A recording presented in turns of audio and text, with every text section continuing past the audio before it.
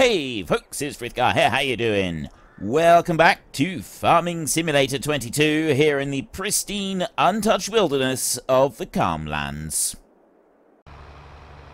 So I'll bring you out that way, like that. I'll lower you down there. And we will start driving up here. I think that's a bit better, actually. That's closer to the edge of our mini-map there.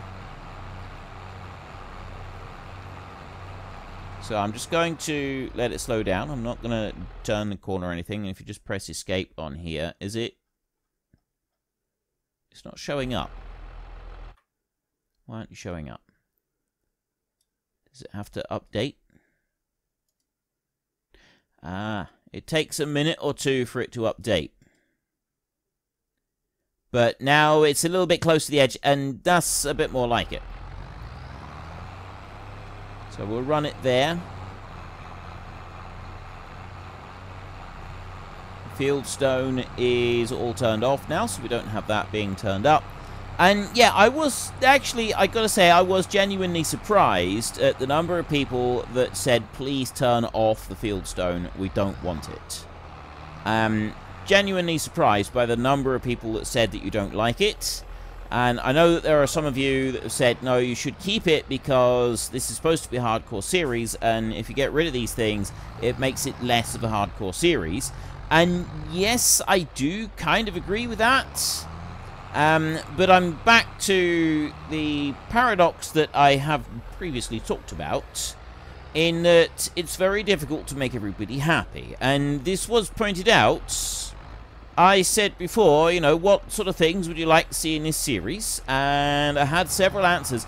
But I did also have some people say, well, what's the point in us answering? Because you never really do what we ask you to do anyway. I do, and I don't. I cannot do every suggestion that every person gives, because it's simply not possible to do that. I also need to maintain a balance between what I try and do in the game here and... oh, I don't want to fold. I want to do that. There we go.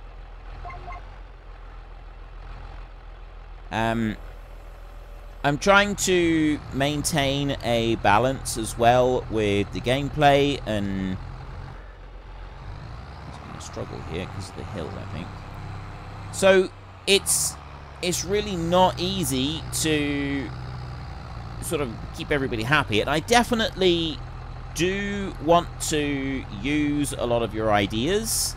Right, I don't think we actually need to use the GPS on this bit. It was mainly for that straight line back there that I wanted to use GPS. So I'm going to not necessarily have a dead straight line here. And what I'm also going to do is I am going to use a little bit of our free landscaping ability just here on this bit because it's too high a lump. So we're going to go here. Right, I genuinely do try to use as many suggestions as I can from people, but I've also got to take your suggestions and make sure that I achieve a balance with what an individual's suggestions are and what people want as a collective group. Because if I take one person's suggestions and I only use those, it's going to end up being that a lot of other people who are watching are going to start thinking, well, actually, no, I don't really like this. It's all sort of going one particular direction. I don't particularly like it. So I've got to achieve this balance between what everybody is asking for. Okay, I think that's about right. There we go. Let's see how that works out. So I'm leaving those lines on. I got a little bit too much of an angle just here, which I wanted to bring round into more of a curve, but it's rather difficult to do with this tractor. Although it does work. And here we don't want to have the edge of the field. set as a dead straight line, I don't think. I think that's not going to look so good. But what I am going to do is, because... Oh, he is already ploughing. That's why he was struggling to lift. I'm going to just patch this bit out in a minute. I'm doing it like this because I want to be able to actually just plough this piece. You know what? This is a pig's ear of a job, this is. So what we're going to do here is we're going to change this a little bit. We're going to go back into here. I probably shouldn't be ploughing quite so close to this slope here, but I'm already committed now. I've made a mistake. I've learned that this is indeed a mistake, and I shouldn't have done it, but I've done it now, so we're going to have to live with that. So what I'm going to do is I'm just going to kind of like push that down a bit over here. There. I'm going to push it down a bit going back into the side of the hill. Then we're going to switch to this one. And we're going to blend everything out and smooth it down like that as much as I possibly can over that whole area. Like that. This actually worked fairly well. Alright.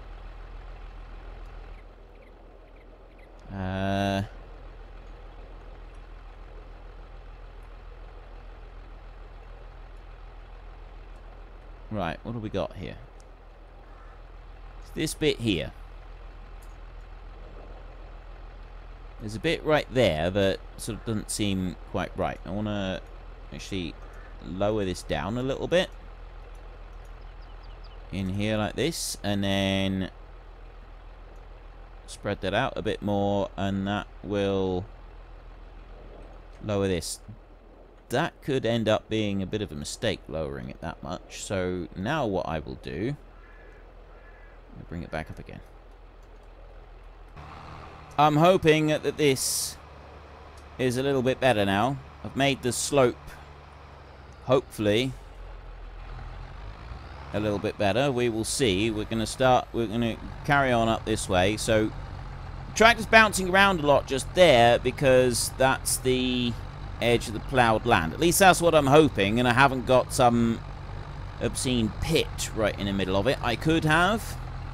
That is also a possibility. We will find that out when we come back round in a few more passes. He is really struggling here. There. Put a pedal to the metal, Grandad. And then you'll be fine. Actually, I'm not a Grandad, so... before anybody starts suggesting that I am. It hasn't happened yet. Although actually, a couple more years, and that could very well be a thing. And I will bring this back over here. So I don't want to go up the side of the slope, because unfortunately the game really struggles with the curve of the land like that. So you've got to avoid it at all costs. So that's what we're going to do. I'm going to bring you around here. This tractor really is not strong enough for this plough at all. It's absolutely not suitable for this plough. I need something a bit bigger than this. Either that, or I need to sell the plough and buy one that's a little bit smaller and a bit more suitable for this tractor.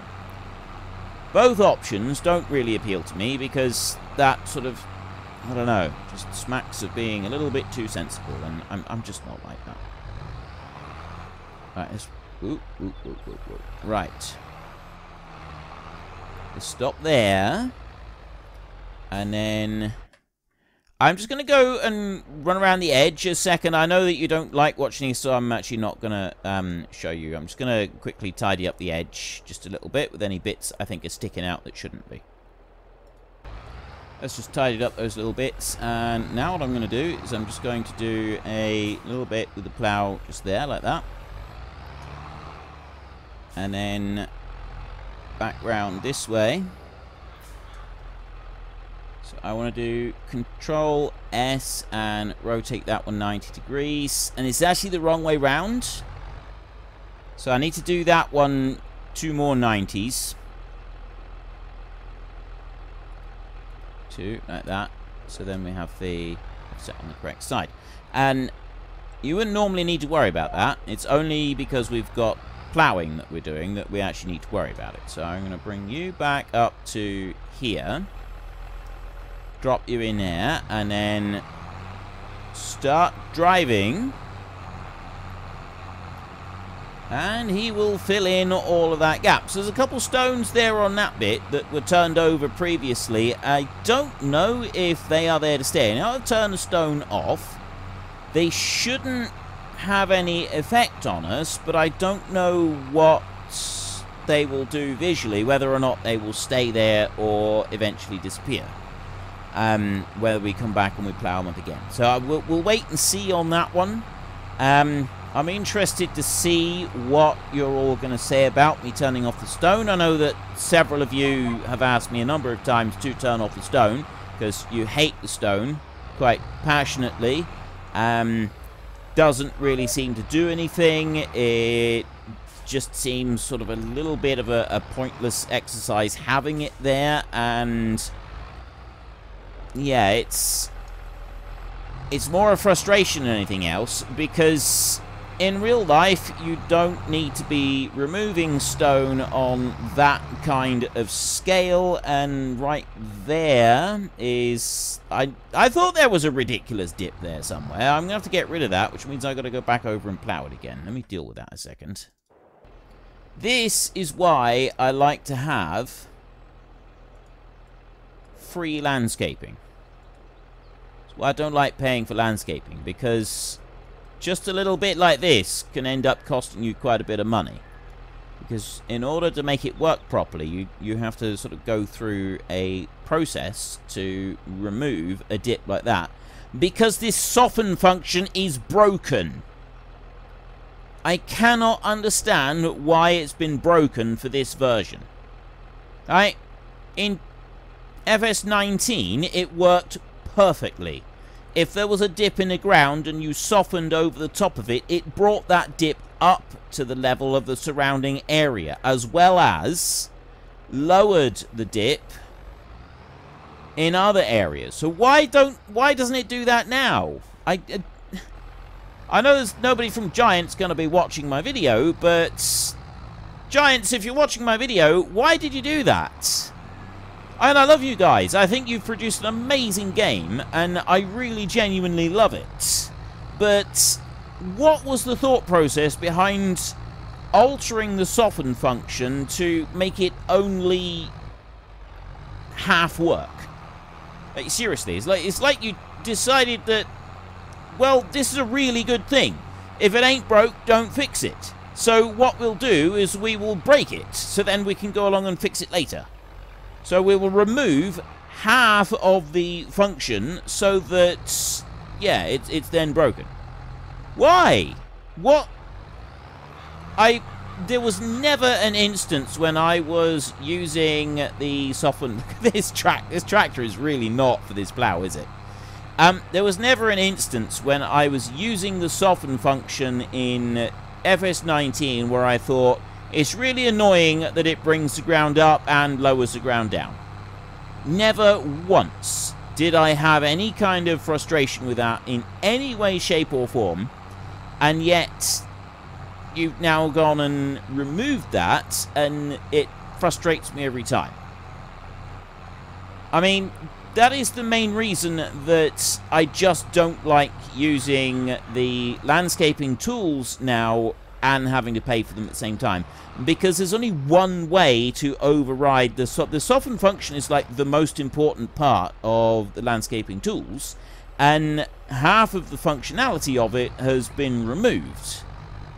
So the only way to correct something is to go through a long and arduous process, which, if you're paying for it through normal means, is just ridiculously expensive.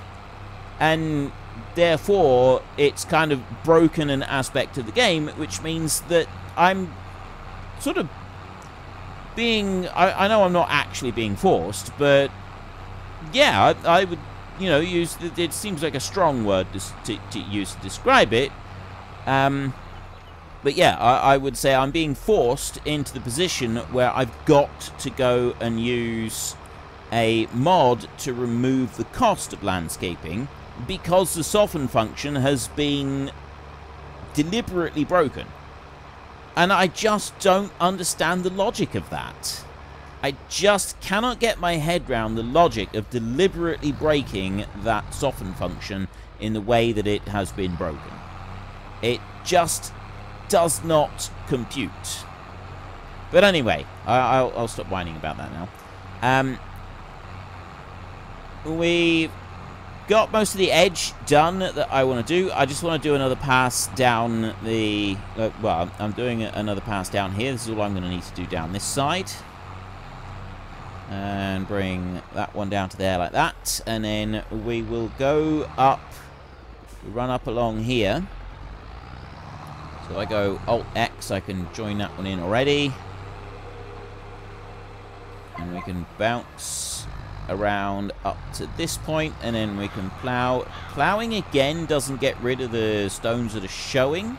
I don't know if we need to actually remove those stones that are showing, even though we've now turned off stone. I'm not sure if turning off the stone just stops new stone from showing up, or if it also works with old stone. There's no way of knowing that unless I do a whole load of experimentation. I don't really want to do a whole load of experimentation with it. So we'll bring you on round this way, and we will do another pass here. I think I only really need to do one more pass here, and then this bit's done as well. So we'll just go along this top end, and I don't really need to do one going up the other side. And this is where we can start working on just opening up the field, like actually getting the ploughing work done. So we could start, we could carry on from the long side that we've already started, or we can go here.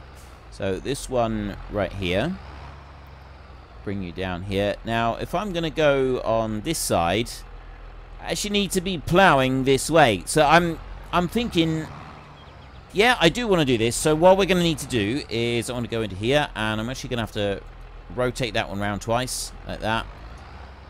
Do the automatic offset reversal or something like that, but I don't want to do that. So I will line you up. I'll drop the plough in there. And trying to line himself up and just get that first line done down through there. Right, that's perfect. And now I can move over to the next one. So, Alt-X to line that one up. Drop it down, do the next one. There are different versions that you can use. If you don't have a snap to grid on this one, you can have this line, the GPS line, set pretty much any direction you want to. I don't generally like to do it like that, though. Let's bring you back again. Do another one.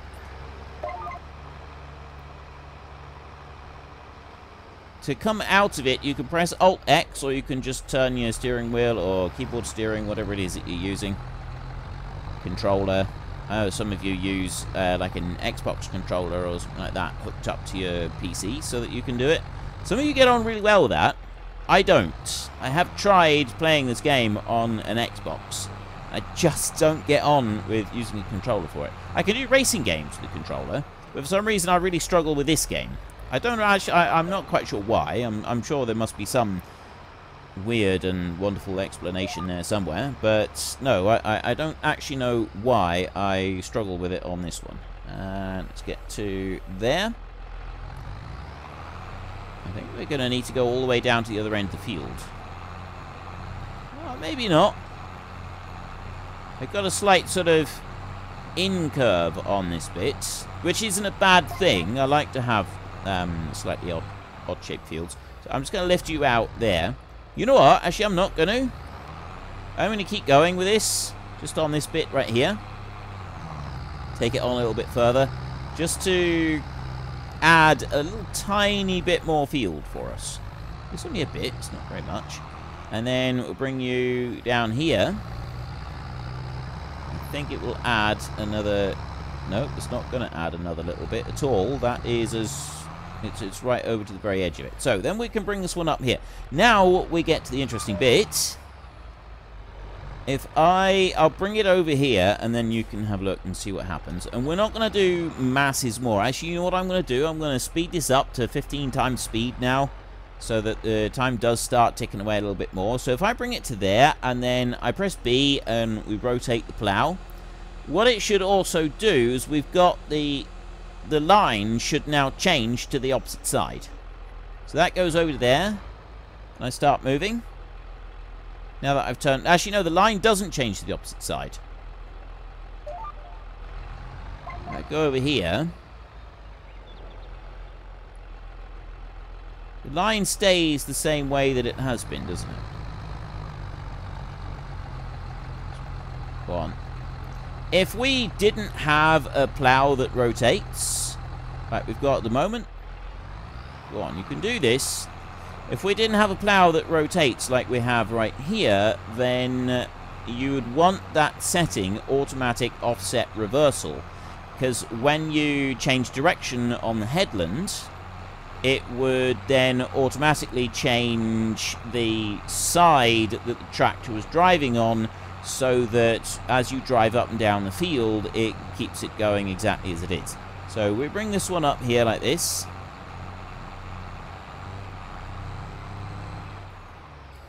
There, like that. And now I will bring that round. If I was to leave it as it is... So I'll bring it in here, and then I'll bring the line up. See, the plow is like in completely the wrong place. So if we didn't have the... If the plow wasn't a reversible one... That will now change directions, and that will go over there. If we couldn't do that bit with the plow, which is the important feature of a reversible plow, the reversible function, we would have a very weird-looking field. You'd be left with, excuse me, stripes everywhere. So that's why you use the setting automatic offset reversal in the GPS. But we don't need to worry about that. There he is, our torpedo, whizzing down across the field. What have I got planted at the moment? I've got OSR up in the field up there, oilseed rape or canola, depending on your country of origin, and I've got barley in the field down there. I think I've got barley. I've only got one lot of fertilizer down there. I have got barley. So this field here, well, it's a spring crop, isn't it? Oh, yeah, I was talking about this before. We're going to do oats in this field if we're going to do anything. And I'll turn that one. I'm not going to be able to do anything with buying our chickens unless I go and buy some chicken. I'm actually tempted to do that. Like, if I was playing this myself, I wouldn't. I would simply wait until the harvest. I would sit here and I would do all the ploughing. But, as many people have pointed out, it does get a bit boring just watching the same job over and over. So, what I think we'll do is we'll do up, and then we'll come back again, so that we've done 2 more strips on this. And then we will jump into our tractor. Not jump into. We'll leave the plough in the field, and we'll have this tractor, and we'll rush over, and we'll get our auto-load trailer. Actually, we could get the other trailer. We don't want the auto-load trailer for this job. We get the other trailer, and we will go up to the dealership, and we will buy ourselves a few bags of wheat. Now, I don't really want to be doing that, because I don't really want to be buying in feed for animals. I want us to be self-sufficient. But I'm gonna do it because, one, we have got the money for it. We can afford it. We got 34,000 right there. And yes, technically I should be keeping that money for more important jobs. I might want to get the log machine back again, and log machine, the logging trailer. That's quite an important and valuable tool. But yeah, I figure that we'll break it up a bit, and also then we'll have chickens here, which is going to give us a bit more to do than just sitting around twiddling our thumbs waiting for a crop to grow. If this was a time-lapse series or something like that, then I could just do that. I could do the ploughing, and it would take me like an hour or so, which is 2 standard episodes, but I wouldn't have to worry about that. There would just be a little portion of 1 episode. So I'm going to press Y and turn off the Allow Create Fields. I'm going to disable that. I'm going to lower the plow down and unhitch it right here in the field. Going to turn off this Alt-C to turn off the GPS entirely. And then I'm going to drive this way. And I'm going to go and get the orange trailer parked right there behind our combine.